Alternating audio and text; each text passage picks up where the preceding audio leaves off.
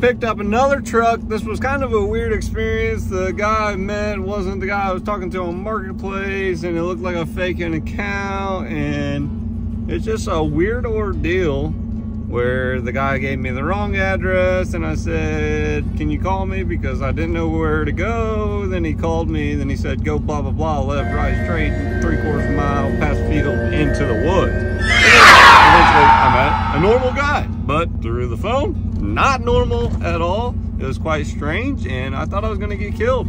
But we have picked up another old Mazda truck, but this one's a little special. Anyways, I need to look at my maps because I don't know where I'm going, and we'll get back to you when I get this thing home and go over what we got.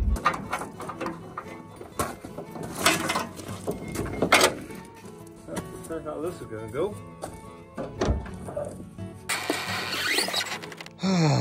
Wish I had somebody with me. I'm riding this side all the way. That wheel's gonna hit the ramp just fine. This side though, all right, looks like it's gonna hit. So if I just keep coming straight back with it, should be good. All right, straight back with it. Kind of cut it to the left, and that should be all right. I do kind of have brakes. Out of gear. Let's go.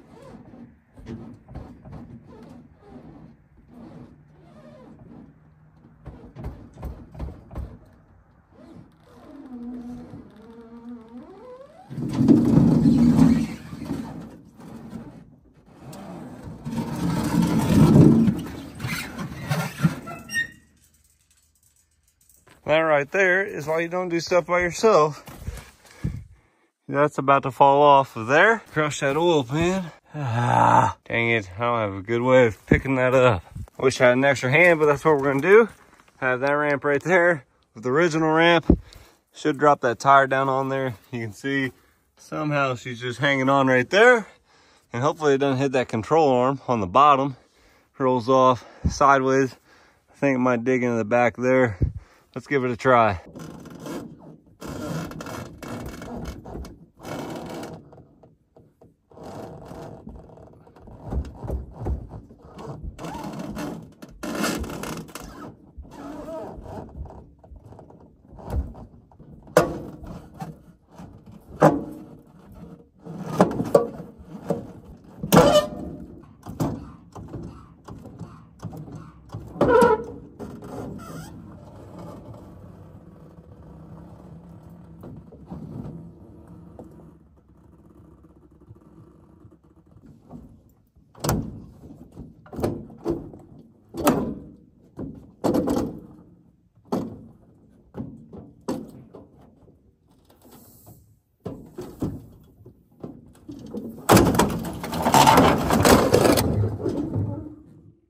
Please be okay.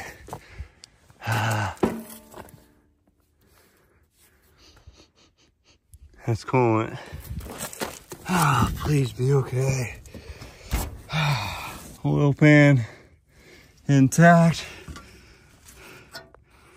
Looks like this shield might have saved us. That was already bent up from the last guy that I got it from. Shine up in here. Is that oil pan okay? See where it took some scraping there. I think it's good. All right, look back at the video. We didn't hit the pan, it just caught that front. She slid down with this ramp over here. I started using the jack. That's why that's like that, and it finally went. Had to scoot this ramp all the way over like this. Now you might ask, why didn't you just air those tires up? Well, they're off the bead and I couldn't get them to take air. So that's why. But we got her off. A little crooked compared to the trailer, but there she is. Now tomorrow we'll hop in this thing, get a good walk around, and then see if we can get this thing running. That is plenty for the night. So to get this thing in a better spot to work on, we're gonna rob the wheels off the old Ram 50. These are the same bolt pattern, and then we'll be able to roll this thing up the hill a little closer where it's easier to work on.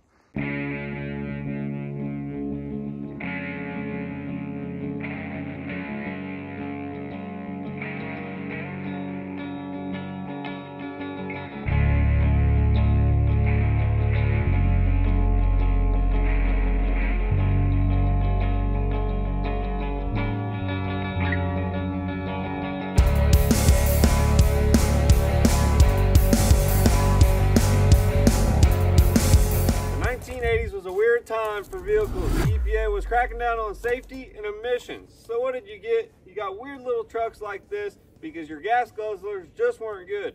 You had the baby boomers, who are now in their late 30s, had a whole fleet of little rugrats running around sucking on dad's. So then you get weird stuff like this. A 1984 Mazda B2200 that is not a gas engine. It has a diesel, a 2.2 liter Perkins that is supposed to be fuel efficient, knocking down like 40 miles a gallon, so you can load up the family in the bed with the kids back there and mom and dad in the cab and go to the grocery store. This truck has been sitting a while. I don't know much about it, but it has not been on the road since 1998. That's going to be 26 years now. They did not make very many of these trucks when they started out.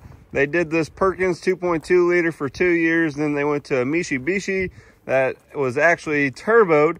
So this one's a non-turbo, non-intercooled, just straight diesel engine.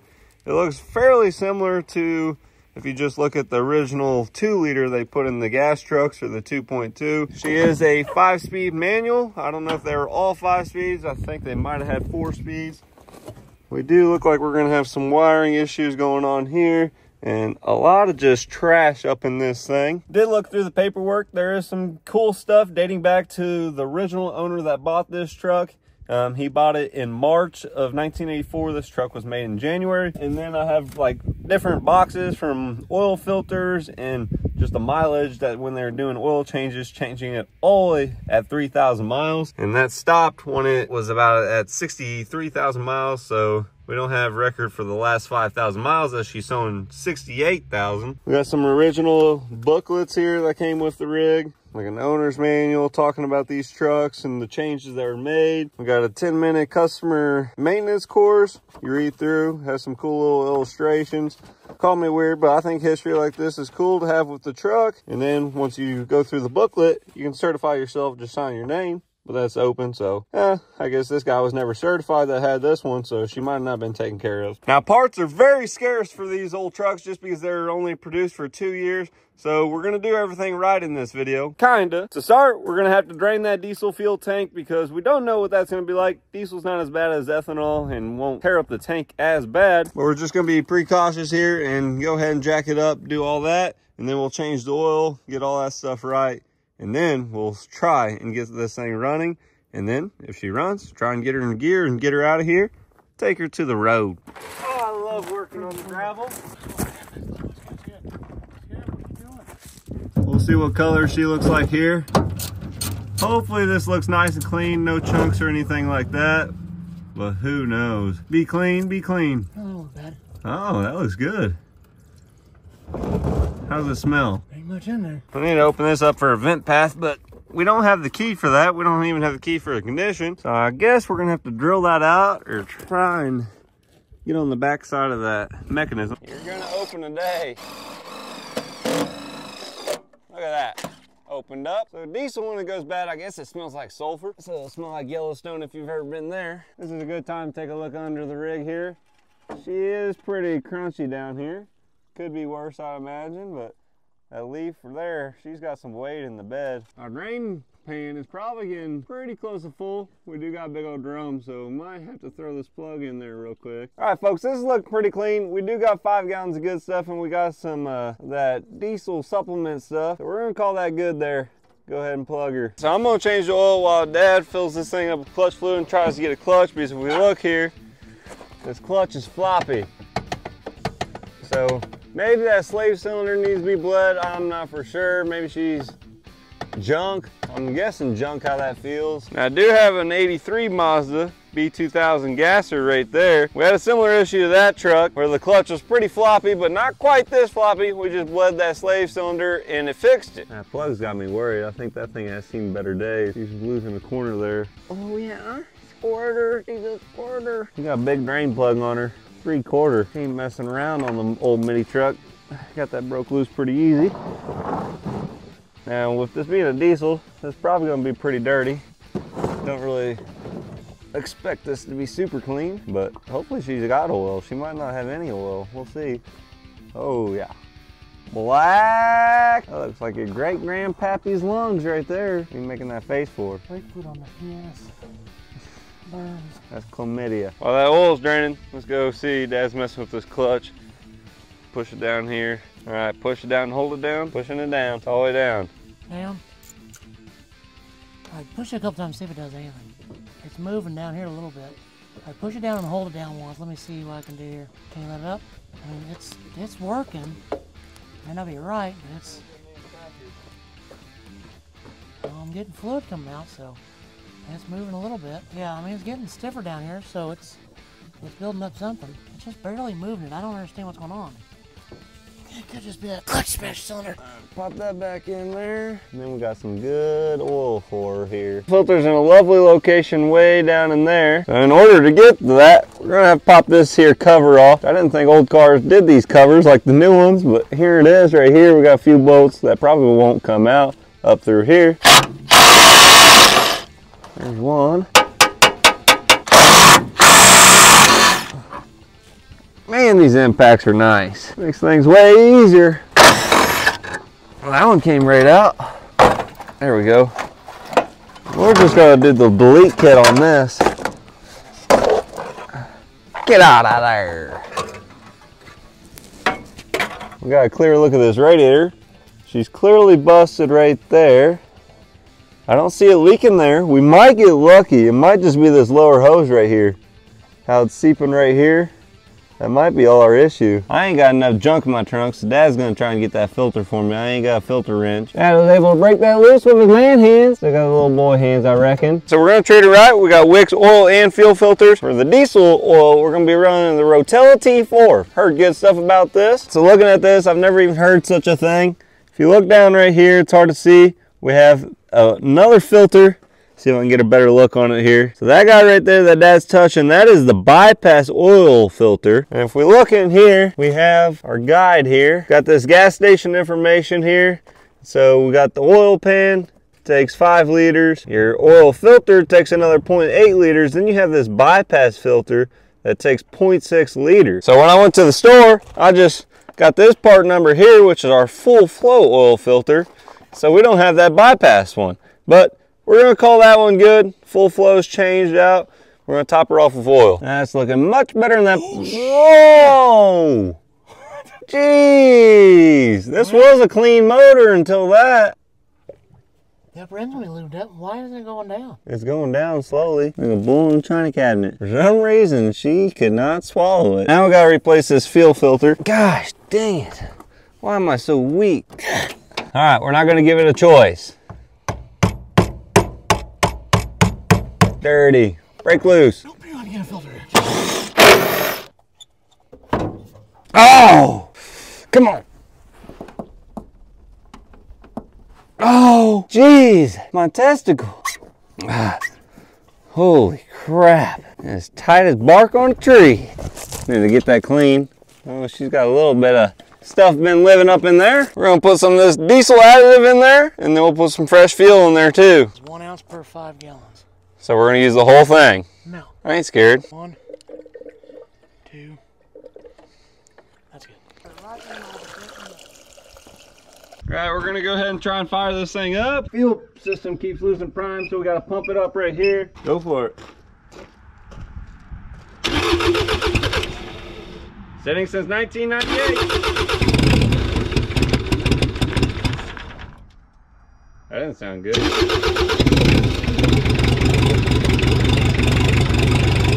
Running. Got an exhaust leak.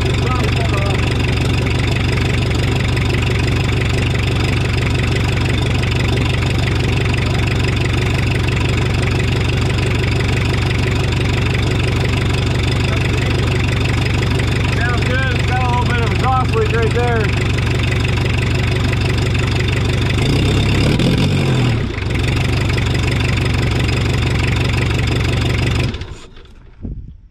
All right, well, she's gonna be a runner.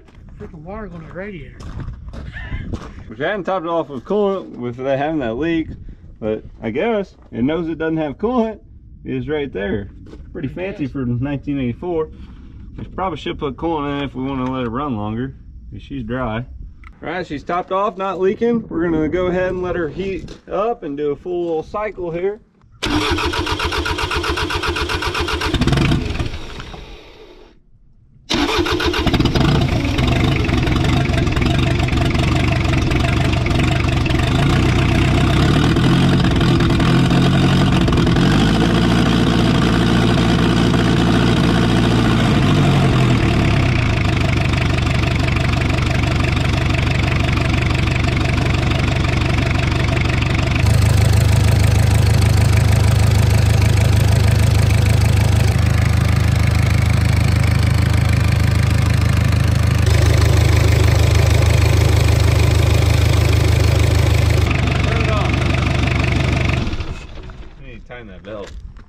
That belt is floppier than a ball sack when you're doing jumping jacks. It's junk.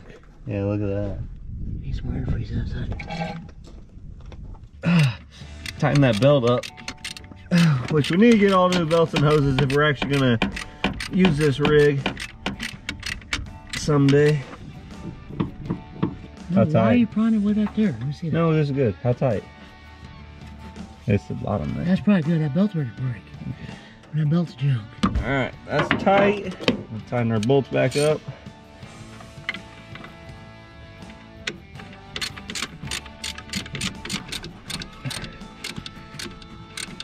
I'll show you how you got to start this thing here. You got to tie these two wires together right here.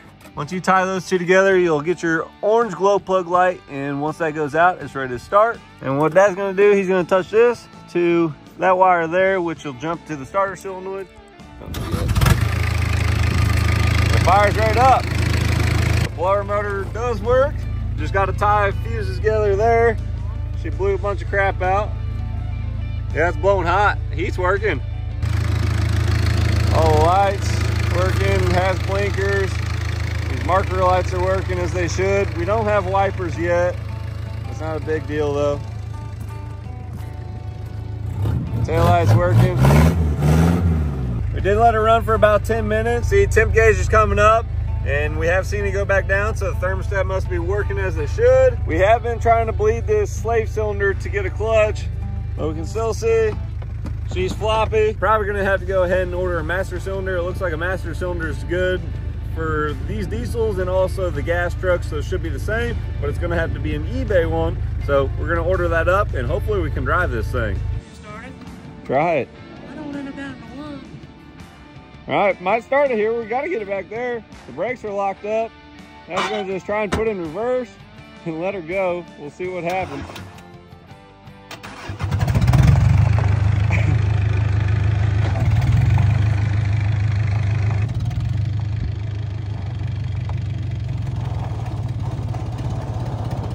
So we didn't realize it the other day when we were trying to bleed the slave cylinder. This is on the back side of the master cylinder here. If you look up in there, this rod off your clutch pedal, that piece that it pushes on, it's not doing anything.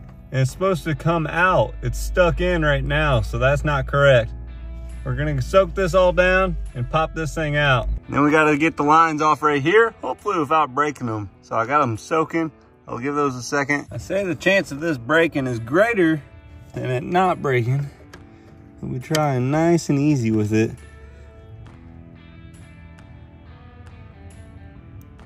Oh, man. I say I just got pretty lucky. That was pretty tough, but I got this one to break loose somehow. Thank goodness. So there's one. Now I gotta get this bottom one.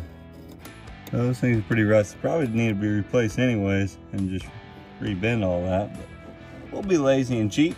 Really need line wrenches. This one's a little hard to hold and pull on. I can only really get on it on that one spot good. I'm sure you guys didn't want to watch me for the last half hour, but we finally got her after soaking her. Put the vice grips down where I got my nut up in my stomach to get that pinched down. Working her barely. That was entirely too hard. Oh, I don't even know if I can turn off a wrench yet. Got this little mini wrench somewhere, this guy. I don't know if it's gonna be loose enough to turn. We did not break it though, yet. Was able to get it out of there. So this is our new one right here. You can see the center right there, it's more out and it's up on that holder there. Now here on the back side, you can see it's hard to, but that's pushed in. It should be up against this locking device right here. You just push that rod up and I'll feed this in there to you.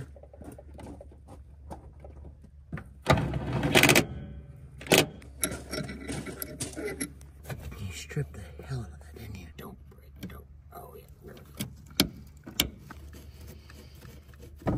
It's already much better than what it was. And we got to pump it several times and then we got to bleed it. That did the trick. It's getting harder. So So I just fixed that transmission cooler. She was hanging down, so I fixed the bracket on it, got it nice and secure. Battery's in it, clutch is bled. Let's take this thing for its first drive since 1998. Fires right up. Yeah.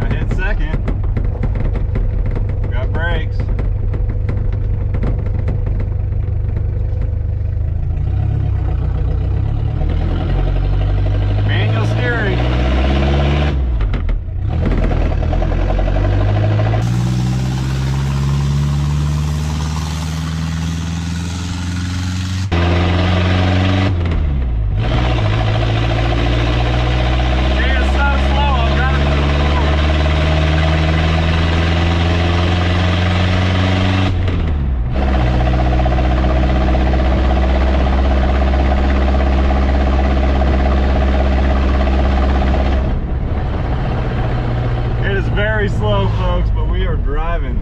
That clutch needs to be bled better. She's kind of soft.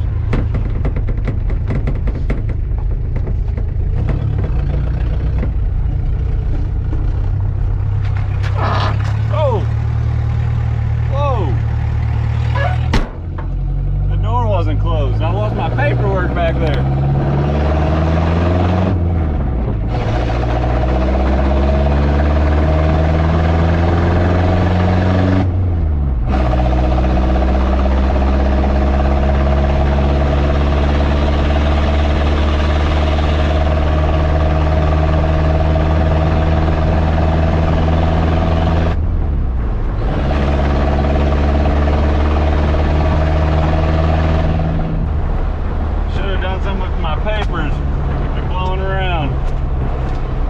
Back and get those.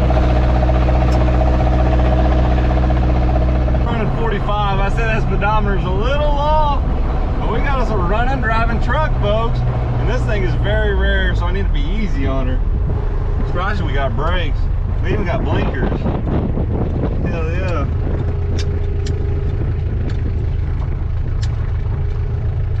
I haven't tried reverse. Should be reverse.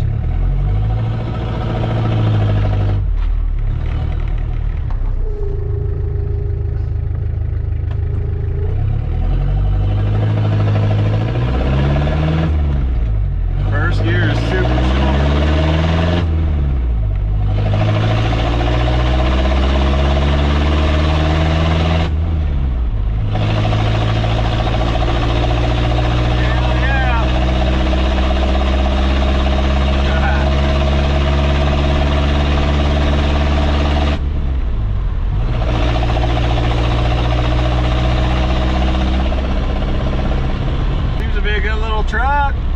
So we do have plans for this. We'll talk about that once we get this thing back, done driving.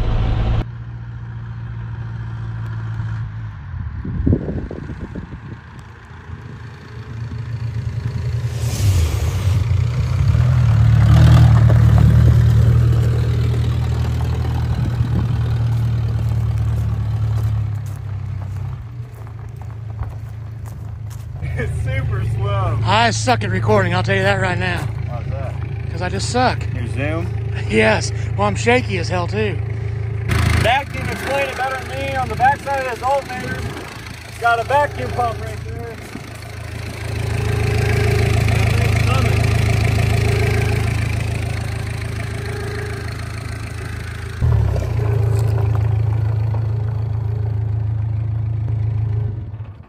Can't believe we got this thing going. It was actually rather easy. So as you can see, she is a rough little thing. Wish we could have drove her a little bit more, but we need to clean out this bed because holy crap, that is a lot of weight actually back there, and we just need to do that anyways. But as you can see, and if you're new to the channel, right here's an 83 Mazda B2200 with the 2-liter gas engine. So this truck would be a perfect donor for this one. I like the looks of this and everything. Yes, she's a long bed, and that's a short bed, and people like short beds more for some reason, but I really like the look of this truck, especially with the camper shell. So here's that gas 2-liter right here. As you can tell, she got a little hot because one of the coolant hoses popped off and blew coolant all over this thing, but this truck actually does run and idle pretty dang good. But looking at everything, I mean, even on the firewall, that's all the same. I'm not for sure on the transmission, so I'll have to do some reading, but I would like to take this motor out and put this diesel motor in. I think that'd be a pretty cool deal, just because this truck is so rough. I mean, yeah, we could clean this thing up. She might look all right, but I have this one already, so why not swap those over? I'm not for sure if we're actually gonna do this or not. I'd like to know your guys' opinion. Would you rather see us fix up the old diesel truck right here, clean it up and see what potential it has? Or would you like to see that swap and putting this diesel in that truck? Of course, before doing that, we need to drive this thing some more, shake her down, make sure she's actually gonna be reliable. I guess these things are known for cracking heads and they're really hard to find parts for. That's gonna wrap up the fun for the B2200 diesel, and hopefully you guys enjoyed it. I like these mini trucks. I like anything that looks weird or is just unique. And that for sure is a truck that small with a 4-cylinder diesel made by Perkins. Hell yeah. Make sure to give it a thumbs up, comment what you think, and subscribe. Have a good night.